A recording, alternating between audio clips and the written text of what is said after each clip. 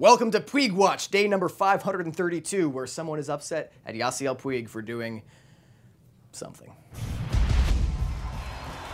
If you're just joining us in baseball world, Yasiel Puig is in year number 2 of being an immensely talented rising star who's still working on the finer aspects of the game, like running the bases properly and hitting cutoff men.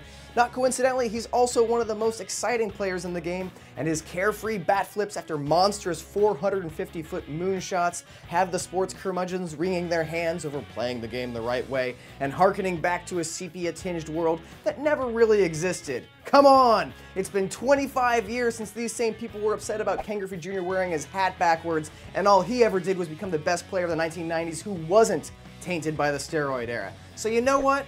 I'll listen to baseball traditionalists when they finally get something right. Other things I want to see Yasiel Puig do with the bat after hitting a gigantic home run. Number 1, gently flip it in the direction of the pitcher. What, you didn't like him throwing it out of the field of play?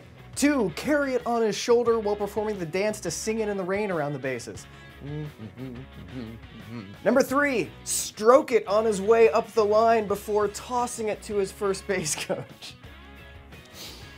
I got paid for that joke. And number 4, stick it between his legs and ride it like a horse around the bases.